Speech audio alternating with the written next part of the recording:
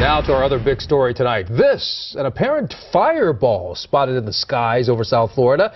Now, it only lasted about a second, but everybody is talking about it, including our very own Local 10 Terrell Forney. Facebook, Twitter, emails. I mean, Terrell, everybody wants to know what is going on.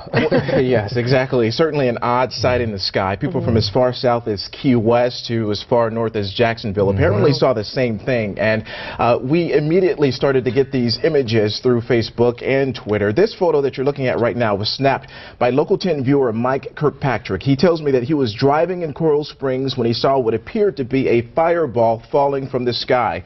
He managed to take this picture with his cell phone. He says it continued for a few seconds and then the image suddenly disappeared. People started lighting up our Facebook page here at Local 10 as well. As I mentioned, Jimmy Samariba says, I saw a small piece fall around Coconut Creek. It just burned out in front of me as I was getting Starbucks.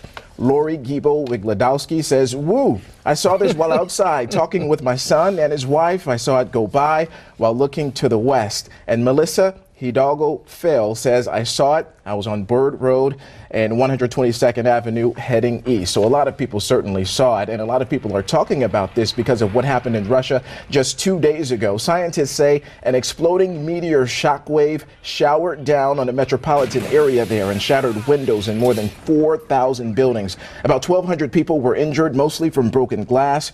Residents captured video of pieces of the meteor streaking through the air, and get this, the explosion is said to be the equivalent to several atomic bombs. Certainly a more devastating incident than what we experienced tonight in South Florida. Tonight here, we can just call it an amazing light show. Yeah, whatever it was, you said yourself, you saw something in the sky. Yes, we were heading north on the turnpike.